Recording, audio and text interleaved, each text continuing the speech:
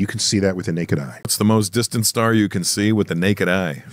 Ooh, that's an interesting question. I can answer that two ways. So one of them is the most distant thing you can see with the naked eye is our nearest red-blooded galaxy, the Andromeda Galaxy. And for the longest while, until the early 1920s, it was called the Andromeda Nebula, because it was just this fuzzy thing in the night sky among the stars that trace out the constellation Andromeda. We named it after Andromeda. And it was just a nebula, fuzzy thing. Then with better and better telescopes, wait a minute, this thing is composed of stars.